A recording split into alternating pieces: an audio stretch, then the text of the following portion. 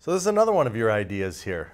Yeah, that is one of my ideas. Swiss cage plate. A big plate for the top of your cage. Yep, a lot of holes. A lot of holes. A ridiculous amount of holes. And also these Z-locks. These Z-locks. Yep. That are key to actually creating the cage itself. Right. And then also mounting additional pieces to it. So if you have an original Zacuto cage, you can basically turn it into a Zwiss cage by buying the Zwiss cage plate.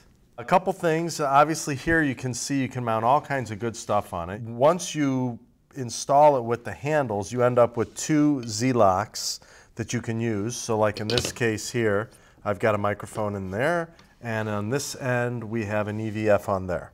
Also, you can mount a Anton Bauer or Sony's battery plate on here. Yeah, fits perfectly on there. And you can mount an Aja Key Pro. Yep, the Key Pro Mini has. Key Pro Mini, yep. And you've got, I can't tell you how many quarter 20s and 3/8/16s. Well, yeah, and they're in patterns that fit, you know. Different things, Different things, you know. This very specific handle that has several different hole patterns for that. So you can move the handle forward or back. You can have it this way or this way.